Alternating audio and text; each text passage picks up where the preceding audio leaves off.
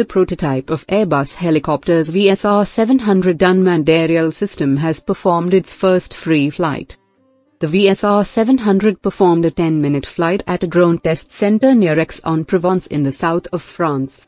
This is a significant step in the program, following the first flight in November 2019 when the prototype was tethered to comply with regulatory requirements.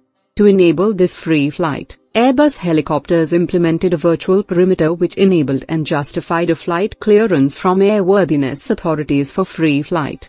The flight test program will now evolve to progressively open the flight envelope.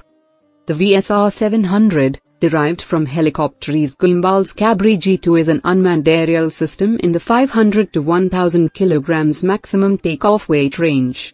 It offers the best balance of payload capability, endurance and operational cost.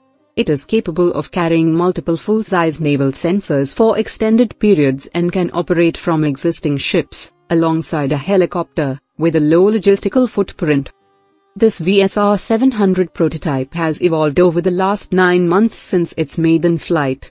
The program implemented the geofencing function, as well as a flight termination system allowing the mission to be ended if necessary.